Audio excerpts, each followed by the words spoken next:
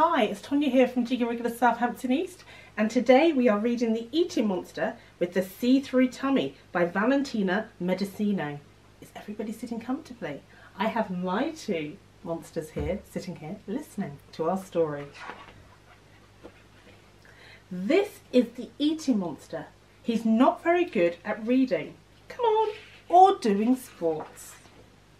In fact, the only thing the eating monster really loves to do is eat.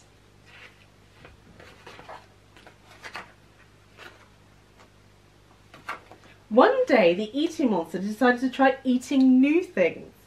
This got him into big trouble with his neighbours. So he's eating Spike, he's eating Spike there.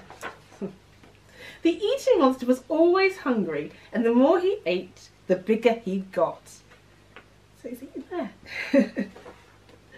The eating monster ate so much and grew so big that he couldn't sleep in his bed anymore.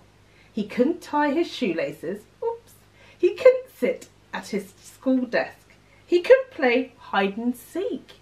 He couldn't ride his bike. In fact, the eating monster grew so big he couldn't even fit through his front door anymore.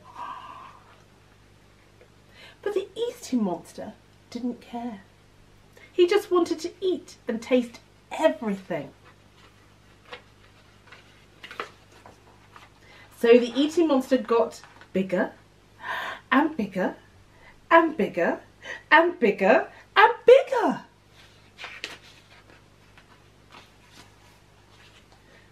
Unfortunately, as the eating monster got bigger, so did the things that he wanted to eat. So look, he's eating lots of things there. Eventually, he got so big he began eating the whole towns and cities. Nothing could satisfy his monster appetite. Even the moon and planet Earth ended up in the eating monster's menu. Soon there was nothing left for the eating monster to eat. As he floated through space with his tummy rumbling, he never thought that he would end up being eaten too. I hope you enjoyed that today, everybody. We will be back with more stories and more sessions very soon. Bye for now.